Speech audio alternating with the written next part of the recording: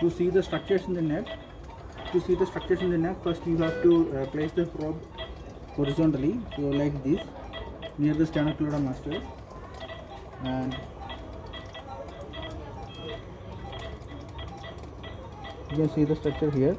The one which is pulsating is the carotid, and the adjacent structure which is lateral to the carotid is the internal jugular vein. So the internal jugular vein which is compressible, and the carotid is not compressible.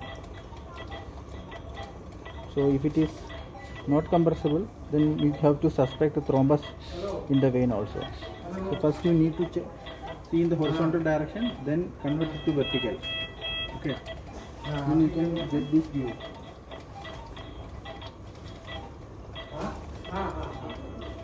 So this is the vein and this is the artery.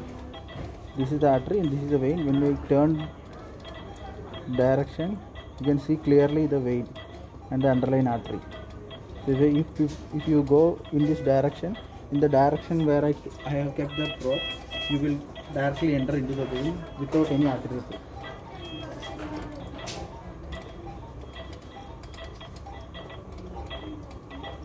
This is the vein, this is the artery.